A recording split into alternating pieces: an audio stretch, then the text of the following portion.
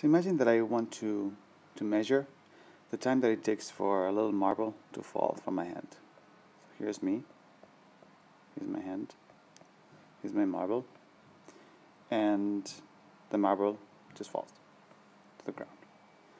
And in my other hand, I have a timer. Yep, that's a timer.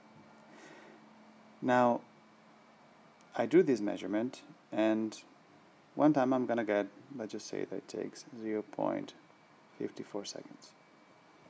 Now when I do this again, it is almost impossible that I will get 0.54 seconds. And if you've ever done an experiment in physics, which you have, you will know that this is the case. Later you might get 0.61, 0.7, all kinds of things could happen. Now why does this happen? Well, in this case, it's clearly because there's a certain random element to when I press the button and when I let the marble go. And this random element ends up communicated into my number, which means that at the end I have a certain spread of values. And it's really, really hard to predict which value I'm going to get every time that I do this. So in this case, this weird spread of values, this randomness, comes from really me. I, as a human, I'm introducing this randomness into the system. Now, some people call this human error. I don't like this name at all. I think that there's no such thing as human error. Normally when people speak about human error, what they mean is that you have a certain system to measure things that involves you, and that introduces a certain randomness. I think it's much better to just discuss your method of measuring things than just simply grouping it all in this very vague denominator called human error.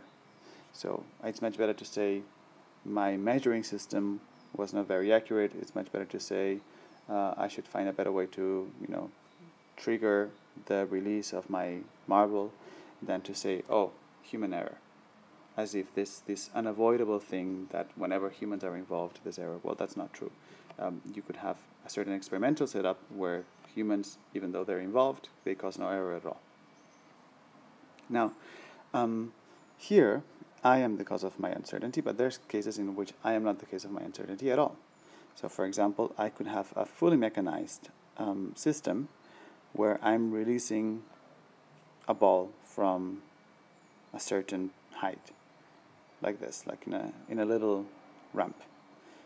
And I press this button here from remoteness, then this releases the ball, and then here I have a couple of photo gates, and the photo gates measure the time that it takes for this guy to go from here to here. Now the photo gates are a fully automated system, so basically whenever this thing crosses, this will automatically record this. Whenever this thing crosses there, then the other photo gate will record this, then they will subtract the time, and then you will know how long it took the ball to go through. So if we do this thing, and we measure the time, and let's just say that it takes this guy 1.35 seconds to cross. What happens is that when I do this again, I am still not going to get 1.35 seconds. Maybe the spread won't be as big. Maybe I'm going to get 1.37. Or maybe I'll get 1.41. It will certainly be a lot smaller spread than when you had, your timer in your hand, because you were introducing a lot of randomness into your measurement. But it will still not be a very consistent set of results. And the reason for this is that you've eliminated some randomness from your experiment, which was the randomness associated with you pressing the timer, but not all randomness from your experiment, because the world is made of billions of molecules. The air, there are lots of microscopic faults in the floor that you can't control. Even the ball is not perfectly even. It's not a perfectly flat marble, but there's lots of imperfections in the marble. So all these things cause tiny effects that end up affecting your results here, and there is no way to control these things. there is some randomness associated with every experiment you do, and there is just no way to remove it. You can try to minimize it by selecting a very good method, but you cannot remove this randomness. When we have this sort of randomness, what we will normally do is then, in order to get a feel for what the good quantity is, so is it really 135, 137, which number should I trust? Well, what you do is you do the experiment many times. And if you do the experiment many times, you start getting a sense for where the real value should be. So you do the experiment, let's just say 7 times. And actually, in real life, you do the experiment hundreds or thousands or even millions of times. But, you know, IB physics, we're not in the LHC, so we will do it 5 to 7 times every time. And you get a spread of values. So imagine that you get 1.34, 1.32, 1.40, 1.31, 1.35, and so on. And then you have this spread of values, and then you ask yourself, well, which one's the good one? And you don't know which one's the good one. But what you can do is like, well, I would like to try to be as far from possible from a mistake. So you choose the middle point, simply because the middle point is not the most likely to be right, simply is as far as you can from any of those mistakes. So it's really the best estimate for what we've got. So basically what you do is you take all these quantities, take an average, and then whatever you get, you guess that your quantity should be somewhere around there. But then it's not the same if we have, imagine that these guys have an average, I don't know, I haven't calculated it, but let's just put the average at 1.34. Now I can have another set of values that also has an average of 1.34, but it's completely different. For example, I could have 1.00, 3.53, 0.52, and so on. Now in this case, these may also average 1.34, but the spread is much higher. So of course, these ones are much more reliable than these ones, because these ones are a lot less spread out. So I could be much more reasonably sure that the values are somewhere around here, where in this case, well, I could know the average, but you know, it could be really anywhere. So we need a way to quantify how spread out these values are.